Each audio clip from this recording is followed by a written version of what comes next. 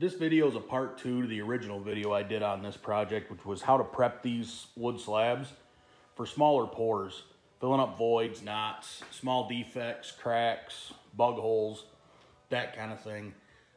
Again, just like that first video I did, there's not a lot of videos out there that go into a whole lot of detail about how this stuff is done. This is my process. It seemed to work for me. There may be things I'm doing wrong or could do differently, but it's always a learning process. And if you've never done one of these before, it can seem a little daunting, but once you do one or two of them, things fall into place. So the purpose of these videos is to try to get you to that point where you can just get started and do one or two of them, and then you can figure out what works best for you and go from there. So hopefully you like these. If you do have questions on how I prepped all this, that first video is on my channel, Whiskey River Slab Works. Go give it a watch if you're curious, but we'll take you through the process here. First thing you're going to want to do before you mix any epoxy or anything is get your project as leveled up as you can. This one actually is sitting pretty well. Some of them can get a little weird on you. Do the best you can. If you can't get it perfectly level, that's all right. That's why we did this. That gives you a little bit of buffer, so if you can't get it quite leveled up, if you do need to add a little bit more to get one end up above flush, that's what it's there for. As far as picking a brand of epoxy to use, it's kind of up to you. Pick whichever one you think the bottle looks cool. I mean, they're all about the same. I've had good luck with this Wise Bond.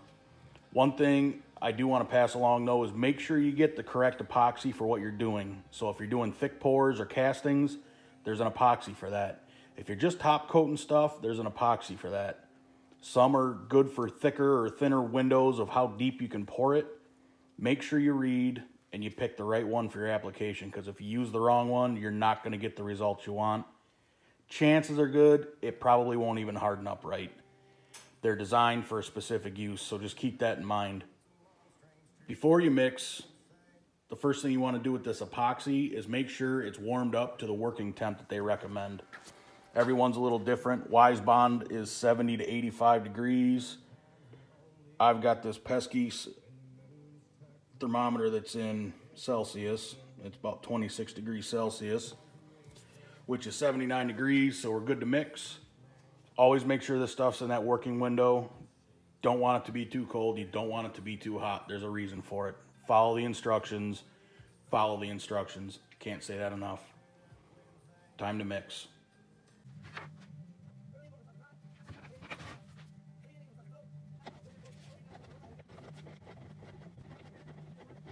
A lot of guys you see will mix this stuff with a paddle mixer, and you can do that. These small little batches, I don't do that with because it introduces a lot of air if you're not careful. Now, if you're doing a pour that you got a ton of a metallic in, the air really doesn't matter. I mean, you will still see bubbles. There's still times that they'll show up, but it's definitely not as bad as if you're doing like a clear casting or something that's just got a tint of color in it. Those bubbles will be pretty tough to get out, and it'll be a constant battle against them. You'll have to do a lot of babysitting. So if I'm just mixing up small batches, I'll just mix this stuff with a stir stick for whatever they recommend the mixing time is.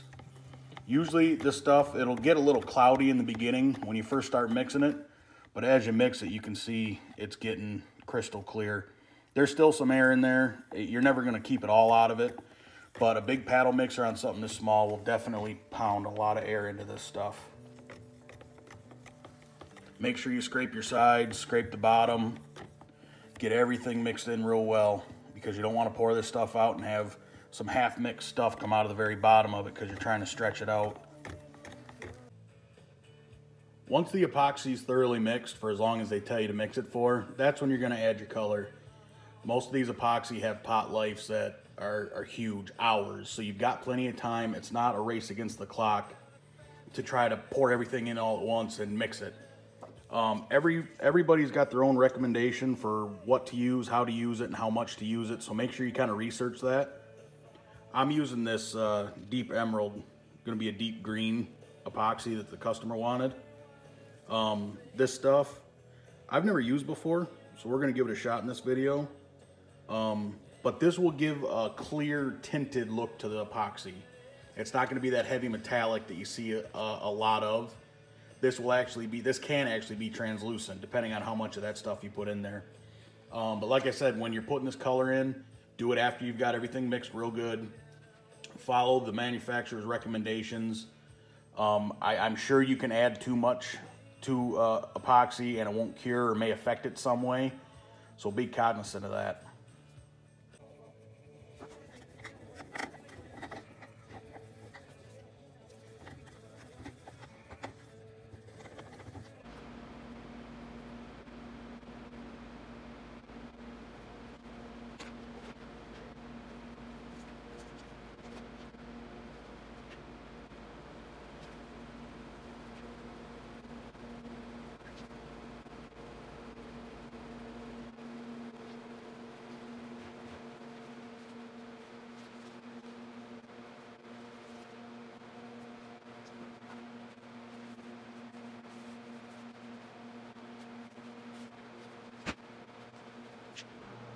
Well, I still managed to make a mess, even though I was trying to be careful.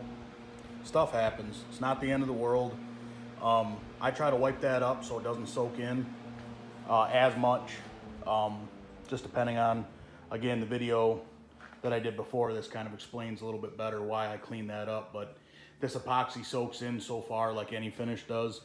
So just depending on what you're going to top coat with, that could be a concern. So my suggestion is to just clean it up. If you make a mess, do the best you can, get it cleaned up. It's gonna happen. But now the next part, after you get this done, is for a while you're gonna be popping bubbles. All I use, propane torch. You can use a heat gun. I've never used one, but I've seen guys use it. But it's as simple as this. There's some air bubble go.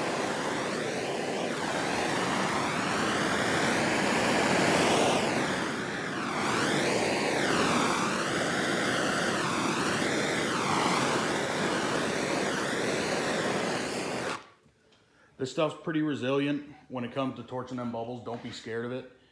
Don't get in there real tight and, you know, really hammer on it.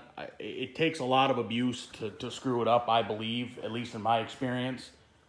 But just go over it. Every time you see some bubbles, run over with that torch, pop them bubbles. And that's pretty much the long and short of it. The next little while, you're going to be babysitting this thing and popping bubbles and adding stuff as you go. You can see in this right here. So this was one of these small cracks I was telling you about that are kind of tough to fill because it's hard to chase the air out of them. It's so small that it's not like a big void where you can start at one end and pour and the air just kind of works its way out. You know, the fluid will push the air out. With this, you're pouring all that fluid right on top of the air and the air's got to fight its way out. So be mindful of that. Because you're gonna mess with these little things more than you'll ever mess with that. That's the easiest one to do. These bigger ones, you'll pop bubbles in them once or twice. That's all it'll be. These smaller ones, you're gonna kind of have to fight against to get all the air worked out. Just be patient. Remember, it can all be fixed. You just might have to do some more work to do it. So don't be scared of it. Give it a shot, and you'll figure it out quick enough. I hope I covered some questions that you might have had. There's really not much to cover on the actual pouring of it. The prep work is everything. If you do a good job prepping, this part is usually pretty fun. Feel free to leave a comment if you got other questions or tips or see things that maybe I'm doing wrong or you do differently.